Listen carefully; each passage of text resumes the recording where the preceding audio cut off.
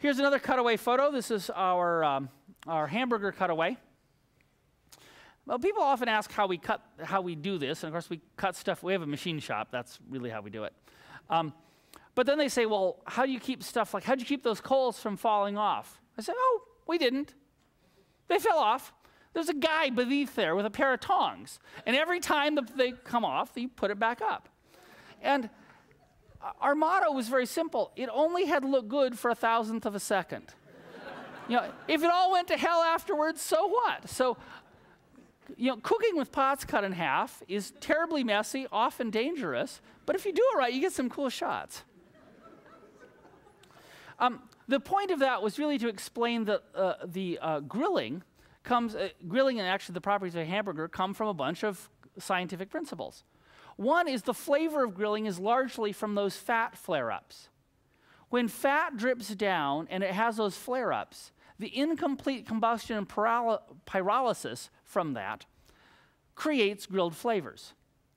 People who grill vegetables often wonder why they don't have all those great grilled flavors. The reason is they don't have any fat dripping down. So if next summer when you're grilling corn or you're grilling zucchini or something like that, slather it with oil or butter, or what I do is I have a squirt bottle full of it. You squirt it in the fire, and boy, you get the grilled flavor. So we did this hamburger because we wanted to illustrate a bunch of different techniques. We discuss how to grind the meat. It turns out there's a specific way to grind the meat that makes a difference. We make the bun. Every single part of that hamburger we have gone and optimized because we have a philosophy that it's important to consider any food as valid.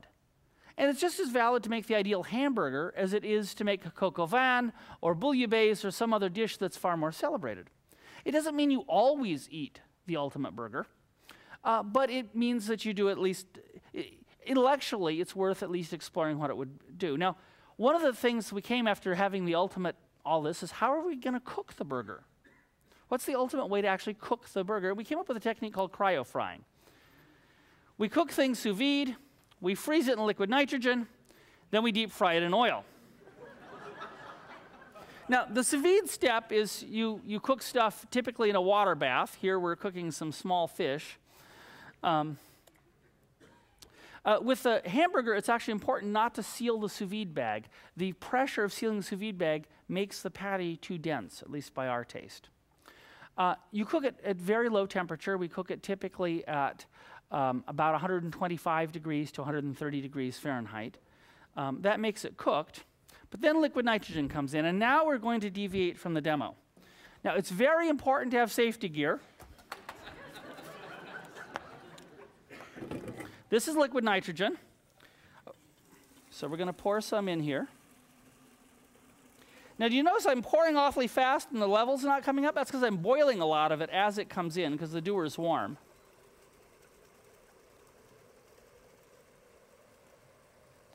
Okay. Now, this is vigorously boiling because, of course, the boiling point is at minus 196 centigrade, about 321 Fahrenheit. Now, one thing you should never, ever do with liquid nitrogen is that, or do this.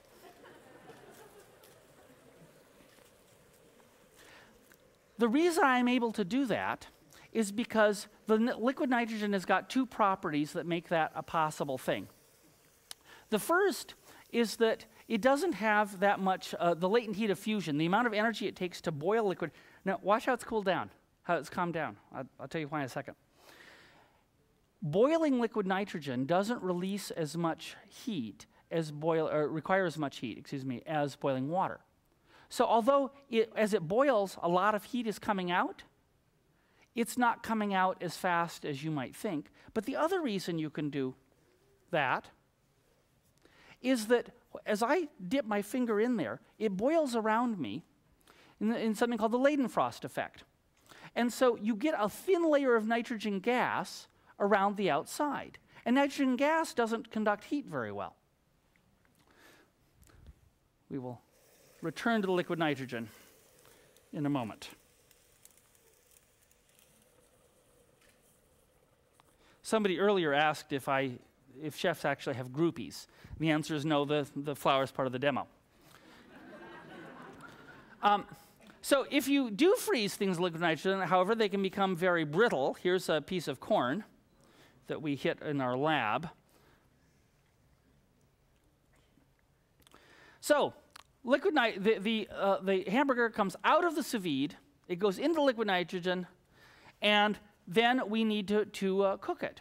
Now, why liquid nitrogen? Because we want to get the outside of the hamburger and maybe the first millimeter of the hamburger to be intensely cold or frozen.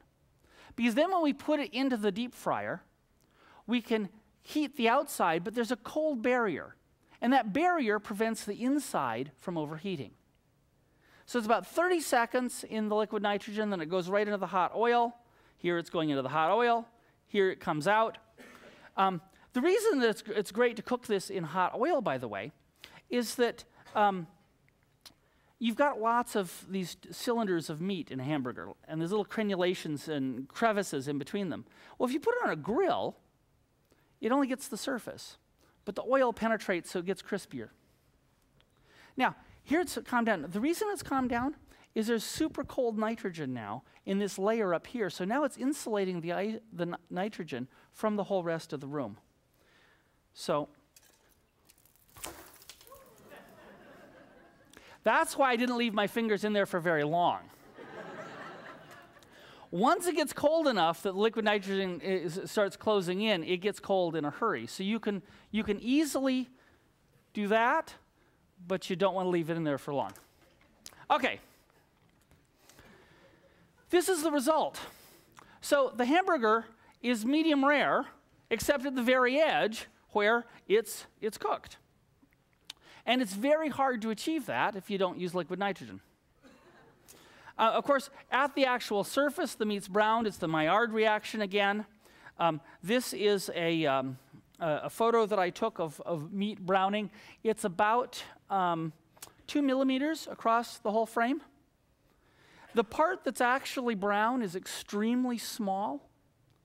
And the reason is, it's got a huge heat sink behind it, but that heat sink is full of water.